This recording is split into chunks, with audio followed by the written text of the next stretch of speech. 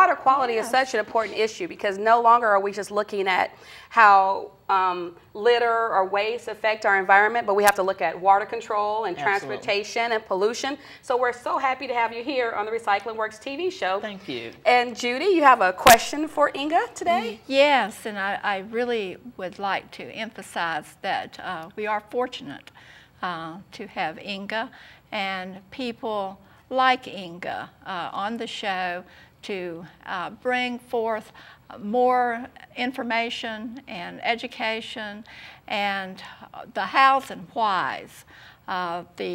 Today, the water issues are so important. And Inga, will you start by sharing with us what are our natural sources of water here in the metro area? Yeah, thank you, Judy. And just a little bit about water. Water is very important to us. Our body is made up significantly of water. We can go days without food, but we can't go too long without water. And so, and we have water needs that affect everything that we do every day. And water is very, very important. Here in our region, the water issue is becoming a critical issue as we're experiencing a major drought. And one of the natural resources of water that we have, that we draw upon here in the Atlanta area, is the Chattahoochee River.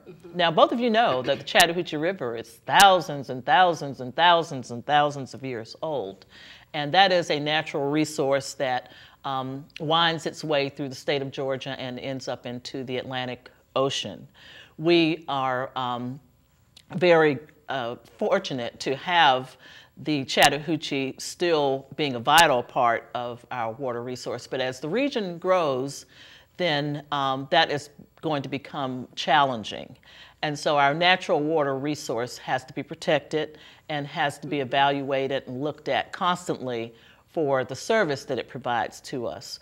Other natural resources are creeks and streams that flow into the Chattahoochee River, and everything flows downhill. So even when you're when there's a rain event, and if you are on a hill and you naturally see the water flowing down the street or into a stream, it ends up in a creek or a stream somewhere that will end up in the Chattahoochee River, that will end up in the Atlantic Ocean. So the protection of that water is very, very important. So what do you think? What do you think as citizens? What can we do to protect our water supply system and our natural water resources? Well, it's educating ourselves on what constitutes conservation, what constitutes pollution, what pollution means, and just being vigilant about our water resources and how they affect us every day and how we need them. Right, exactly. And so that's why what you all are doing is very, very important. And I'm so